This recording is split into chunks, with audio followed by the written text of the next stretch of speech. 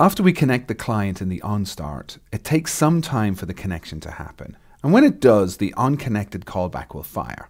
This is the meat of our app. We've connected to location services, so we should be able to get the last location from the fuse location provider. And if we do get something, then we can read the latitude and the longitude from it. We convert that to a string and load it into the appropriate text field, as you can see here. Now remember, all this will happen if last location is not null. So here I've just checked if mLast location is not equal to null, then I will do all of this. Because if it was equal to null, then getting the latitude and getting the longitude might produce an error.